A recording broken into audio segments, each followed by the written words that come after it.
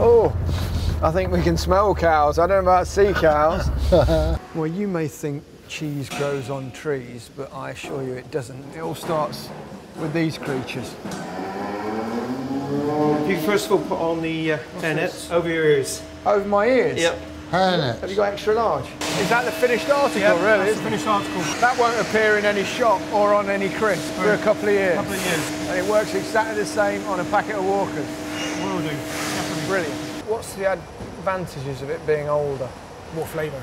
It just goes more flavour. Especially with our cultures, yeah. Say mild cheese, smooth, creamy, buttery.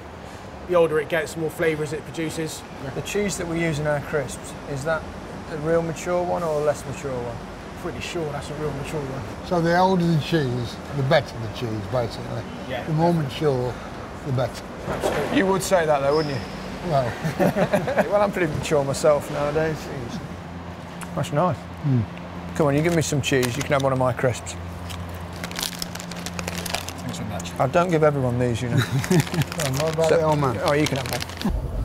Okay. Right, let's go.